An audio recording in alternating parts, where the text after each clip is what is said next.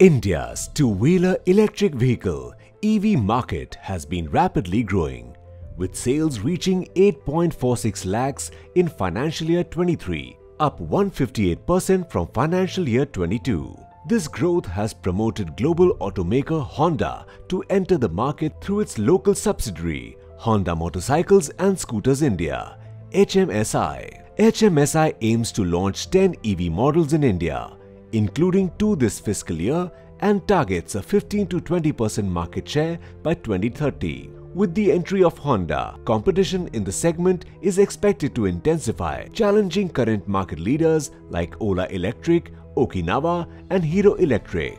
In this video, we will discuss the growth of India's two-wheeler EV market, the entry of Honda, and the implications for the industry. According to the January 2023 economic survey, the overall domestic EV market is expected to surpass 10 million units in annual sales by 2030, up from 1.15 million in financial year 23, and two-wheeler EV sales could reach 22 million by 2030. As a result, there will be significant increases in manufacturing capacity, with players such as Ola already having around 20 lakh two-wheeler capacity and planning to increase this to 1 crore. TVS currently has 3 lakh capacity and plans to double it in financial year 23. Ola Electric is aiming for a 20 lakh price tag, while Honda could aim to launch with 1 million or more EVs. The two-wheeler EV market is very price sensitive, with EMIs accounting for 99% of purchases. While tax breaks and subsidies make EVs more affordable, ICE vehicles are less expensive ex-showroom, making it challenging for EVs to compete. However, the selling point of EVs is their lower operating and maintenance costs. FAME 2 subsidies, which lower EV prices, are set to expire in March 2024.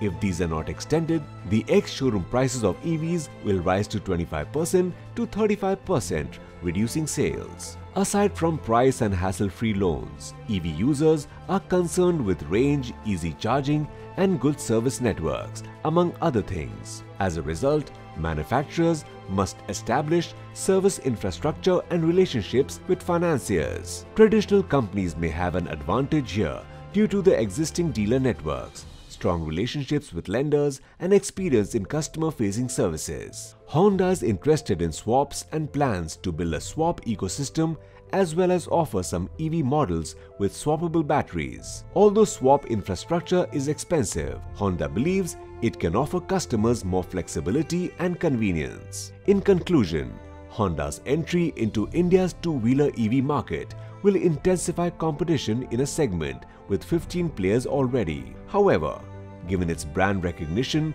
existing network, and understanding of EV technology, HMSI could make rapid inroads and aims for a 15 to 20% market share by 2030. With the market expected to grow to 10 million units in annual sales by 2030, there will be significant increases in manufacturing capacity, making it challenging to predict the long-term winners based on current market shares. Nonetheless, consumers will have more options as a global leader with deep pockets and flexible technology enters the market, and traditional players may overtake current market leaders as the market expands.